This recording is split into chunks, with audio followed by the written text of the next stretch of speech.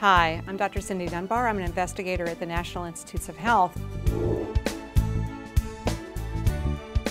Dr. Cynthia Dunbar was Blood's editor-in-chief from 2008 to 2012.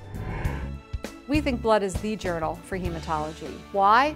Well, because it is a nonprofit, society-run professional journal that is dedicated to, I think, the most important aspect of bringing together basic science, translational science, and clinical hematology all together in one venue. And that's really unique.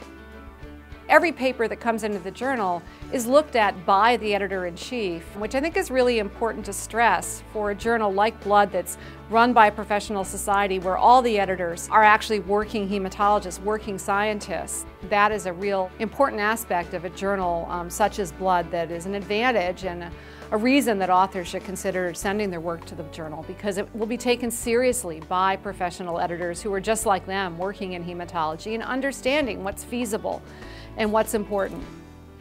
The big aspect of the job is to try to recruit the best new papers to the journal, especially the front matter, the review articles, the how I treat articles, the perspectives. The associate editors are really the content specialists for the journal, and they're the gatekeepers and the quality control officers in a way.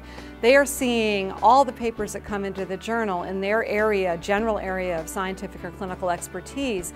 They're reviewing the papers themselves, they're sending it out to external reviewers to get even more expert input on whether the work is novel, whether it's high quality, and whether, most importantly, it's practice changing or knowledge changing. Putting your work together in a way that is going to make people believe it and be excited about it is really important. And I think that learning how to write well is something that is really important for anybody who's going to be a scientist. So this is my 5th year of giving this talk at ASH to the Trainee Council.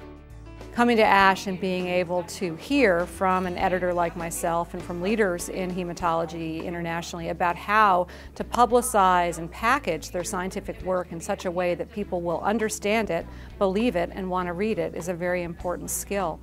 I try to give an entertaining talk, kind of pointing out the do's and don'ts of preparing an article for publication and for submission to a major journal, talking about things to do during the data collection phase, things to do when you're actually writing the paper, things to do when you're communicating with editors or with reviewers, and what to do to maximize the chances that your work is going to be presented in the best possible light. We have a responsibility to bring content forward that is the highest quality, and also responsibility to make sure that we reach the broadest audience in terms of their level of understanding.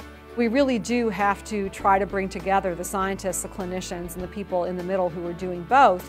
Many of us went into hematology, I think, because of this incredibly tight connection between the science and the clinical activities that we all take part in.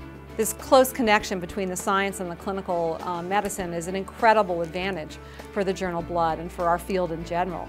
Blood is a high-impact journal. We want the science and clinical work published there to be of the utmost quality and to be important.